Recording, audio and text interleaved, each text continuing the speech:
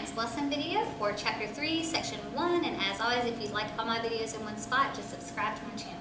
So chapter 3 is on states of matter, so let's go ahead and jump into section 1.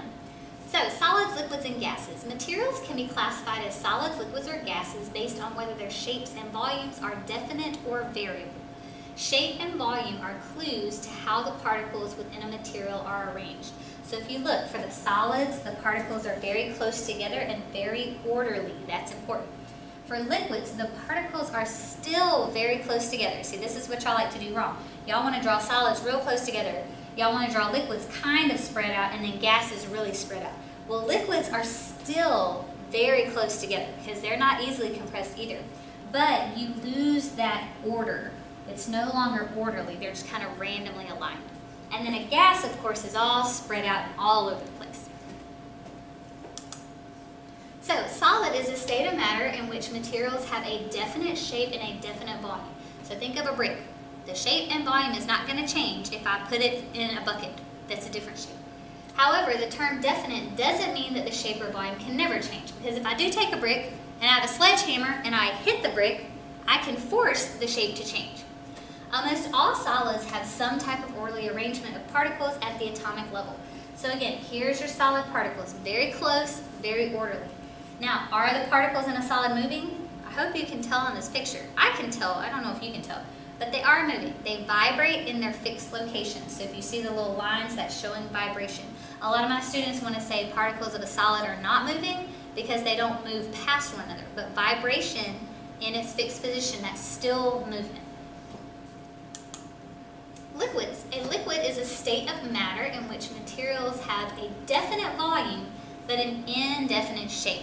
So what that means is if I have a 20 liter of Coke and I want to pour it in a 2 liter bottle, I can pour it in there and it's going to take the shape of the 2 liter bottle, but it won't expand to fill the 2 liter bottle. It's just going to settle at the bottom because it's still only 20 ounces. Okay, so the shape can change, but the volume will remain the same. The particles of a liquid are close together, but their arrangement is more random than the particles of a solid. So again, the particles are very close. If you have to draw a picture, I want them very close, but they are not orderly. Now, the particles of a liquid, they can flow past one another and change places, and they're moving faster than a solid. Okay, so this would be an example. Even this picture, I found this online. This picture, I would even consider putting the particles closer together than this. It's hard for me to find moving pictures, and sometimes you just want a picture that moves. Gases. Gas is a state of matter in which a material has an indefinite shape and an indefinite volume. So a gas, if you put it in a larger container, it will actually expand to fill the container. I'll show you an example of that in class. There is more space between particles in a gas than in a solid or liquid. Since the particles of a gas are far apart, they can be compressed easily. So we can take a lot of these particles and compress them down into a small area because they're far apart. So again, they're moving even faster than liquids and solids, and they're much more spread out. And because they're spread out, we can compress them. That's how things like oxygen tanks and helium gas tanks and all that kind of stuff work, is they compress a large amount into a small area. On Earth, almost all matter exists in a solid, liquid, or gaseous state. However, at extremely high temperatures, such as those found in the sun or other stars, matter exists as plasma. Plasma is a state of matter composed of positive ions and electrons. So atoms are made of your nucleus, which houses your protons and neutrons, and the electrons in the electron cloud. If you heat it up high enough, the electrons will separate from the atom. So if you lose your negatives, you're left with a positive. So you have positive ions and electrons occurring in your plasma. Kinetic energy is the energy an object has due to its motion. We've discussed this already way back in like chapter 11. The faster an object moves, the greater its kinetic energy. The kinetic energy of matter says that, the kinetic theory of matter says that all particles of matter are in constant motion. So notice it says all particles of matter. It doesn't say everything but a solid is moving. All particles of matter are in constant motion. So solid, liquid, gas, and plasma, all the particles are moving. It's just in a solid, they're vibrating in their fixed location. At room temperature, the average speed of the particles in a sample of gas is about 1,600 kilometers per hour. Wow, that's really fast. Some particles are moving faster than the average speed and some are moving slower than the average speed. So think about the average on a test. If I said, oh, our class average on the last test was an 84. That doesn't mean everybody made an 84. It means some people made higher, some people made lower. That's just the average. So when we're talking about speed of particles, we're talking about the average also. Each particle moves in a straight line until it collides with another particle or with the wall of a container. So in other words, like the particle is going to hit, and then hit, and then hit. It's not going to sit there and be going around in curly cues. During a collision, one particle may lose kinetic energy and slow down, while another particle gains kinetic energy and speeds up. But as we know about energy, what do we know? Law of conservation of energy. So total energy must remain the same. So think about a pool ball. You may have one still and you hit one. Once they collide, this one starts moving and now this one has stopped. So energy can be transferred. We already know that. It can change forms and it can change location. There are forces of attraction among the particles in matter. So particles are attracted to one another through something called intermolecular forces. If the particles are far apart and moving fast, like they are in a gas, the attractions are weak and don't have much of an effect. So in a solid and liquid, the particles are really close together. So remember, think about magnets. When magnets are close, we can feel the push and the pull. However, particles of a gas are spread out and moving really fast. So if I take two magnets and start doing like this, I'm not really going to feel the attraction or repulsion between the two of them because the magnets are far apart and they're moving very quickly. The constant motion of particles in a gas allows a gas to fill a container of any shape or size.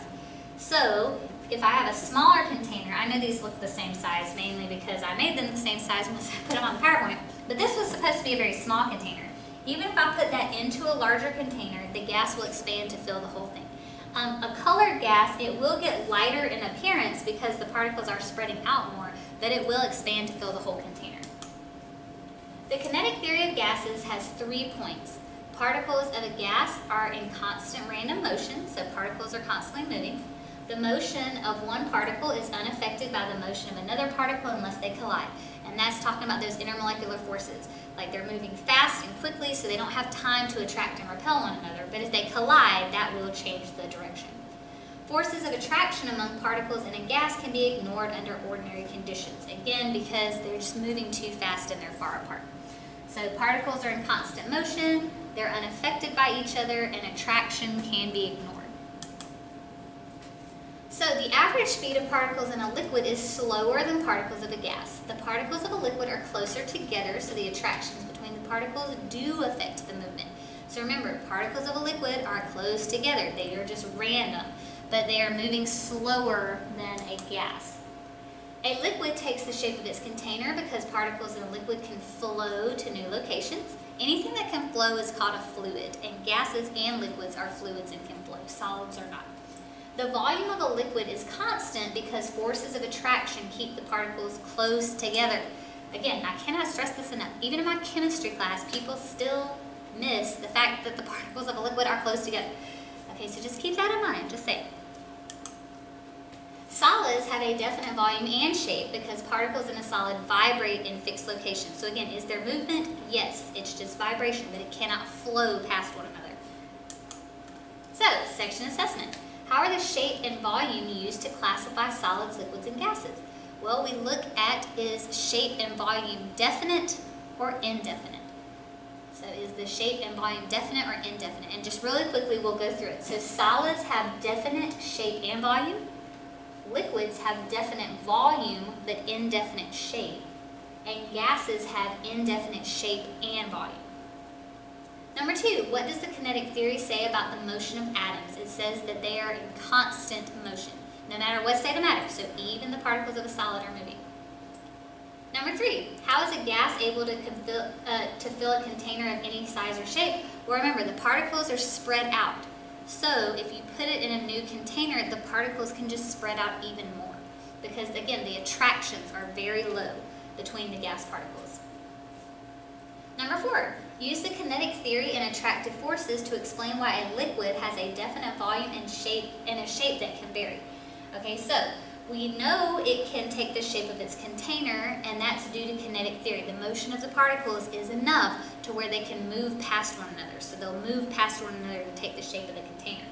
However, because the particles are close together, the attractive forces don't allow it to expand like a gas. It's still going to take up the same amount of volume.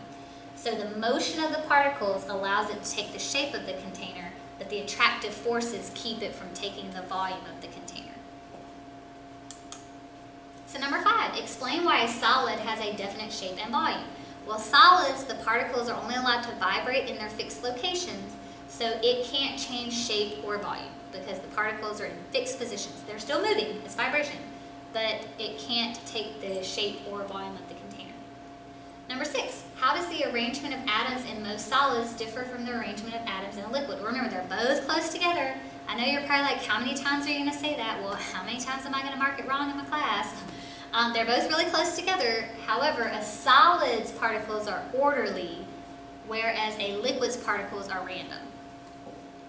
All right, number 7, a hazardous chemical is leaking from a truck. Why would more people be affected if the chemical was a gas rather than a liquid? Well, if it's a liquid, it would spill onto the ground and then just stay there. At most, it would soak into the ground, but still you could get a shovel and get any dirt that's been saturated with the chemical and get it out of the location around people. However, once it's a gas expands. And so if that gas starts leaking, it's going to expand. And so if there's a wind or something like that that can blow it, it'll expand even faster. And so that's why, because a gas has an indefinite volume, whereas a liquid has a definite volume. All right, so hopefully you understand a little more about the difference in solids, liquids, gases, and plasmas. And you realize that liquids' particles are close together like a solid, and solids' particles are moving. They're vibrating in their fixed locations. Please don't miss that.